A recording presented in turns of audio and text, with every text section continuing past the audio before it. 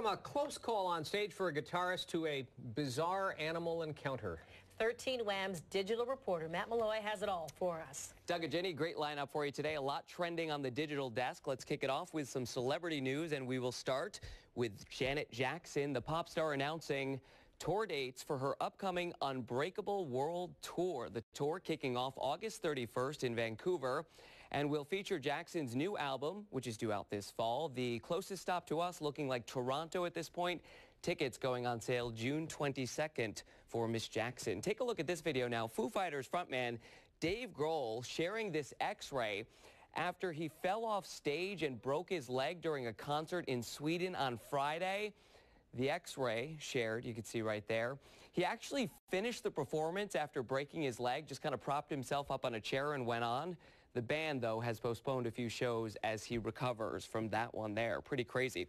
This, one of my favorite stories of the day. Unbelievable video. This posted on Vine, 6 seconds long. Watch closely. The guitars from 5 Seconds of Summer. Little pyrotechnical accident there. You saw that fire shoot up. I'll play it one more time for you. Happened during a concert there.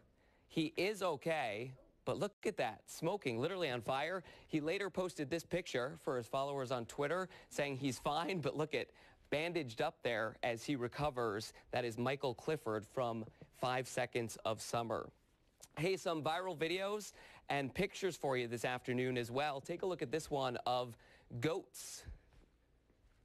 Pretty impressive, right?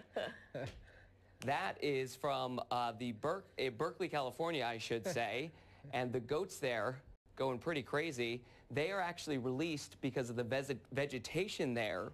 Oh. And they do it once a year so that the goats can clean up the vegetation in that area. One final one for you. I want to show you this one. This is my favorite picture of the day, and we'll show this to you full screen so you can get a glimpse at it. That is from Richard Jones, who was actually visiting a national forest just north of Orlando there, when he came across a raccoon on top of an alligator, if you look there closely. Hey, that's your lunch on your back. There you go. What he thinks happened is his son startled the raccoon, which was nearby, and when he startled the animal, it jumped on the back of the alligator, and then he just happened to catch that picture, which he calls the photo of a lifetime. Yeah. That's not a log that you're standing on. No, you better move quickly. For TV news people, that replaces the water skiing squirrel. Yeah, it does. That is the new standard right there. Except it's not a video, but it'll have to do.